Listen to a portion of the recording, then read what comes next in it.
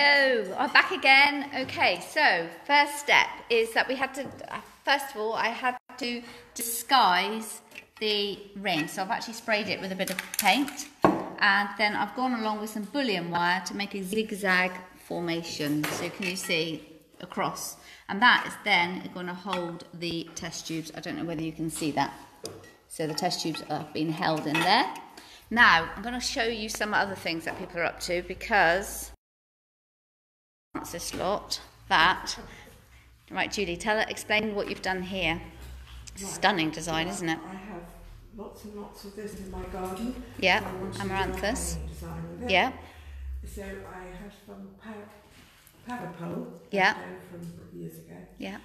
And so I dropped some string into it and then twirled it around some shapes to make a twirly thing, and then carefully took them off. And I'm hoping that that will hold my flowers in place. We shall see. In little test tubes. And lots of test tubes. Yeah. So the pavapole is like a fast. It's a glue. Wood glue. Yeah, and it's used for sculpting outdoor materials, so it's waterproof. And here's Jenny's. So you can see that no one's doing what I'm doing today. So, so Jenny, what are you up to? So this is aluminium wire, which I've cut into lengths and cable tied together and sprayed. Yeah. And cable tied some test tubes on. Yeah.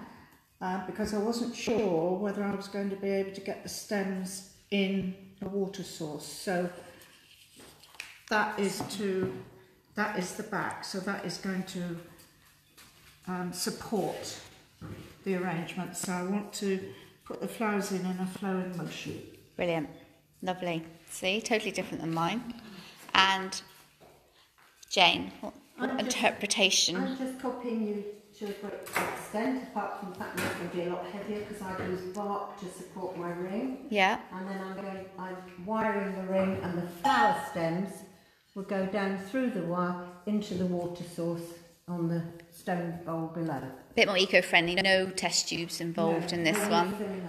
Yes. So we've got a nice deep bowl for this one. Yeah, a lovely deep bowl. Yeah, and the bark, I suppose that will absorb the water, won't be a problem. It's perfectly fine in water. Yeah, there we go. Lovely selection of garden flowers here.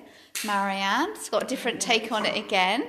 Well, it's much like what Jane's doing, just two glass bowls, one inside the other, so already filled in with water, but it's a bit wobbly. Yeah. But then putting the ring on top, and then just the flowers straight in. Yes. Yeah, and then the flowers will wedge between these two here, which will stabilise it.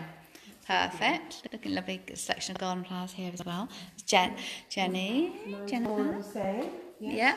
But in fact, I think my platter is superfluous because I've got a large bowl. Did you have to take all the stems?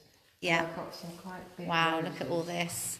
To so, and that will be in the inner frame. You're going into the bowl rather than the outside of the bowl. Yes. Okie dokes, perfect. And Stella is going to be doing the same as me with this one, aren't you, Stella? Brilliant. Okie dokes. Right, there you go. So we're going to start putting the flowers in now. This is one here that Karen made at the level 2s, which is beautiful. So I'm going to unpick this one, recycle. We've got some more flower arrangements over there. But join us again later and see what they did. Bye.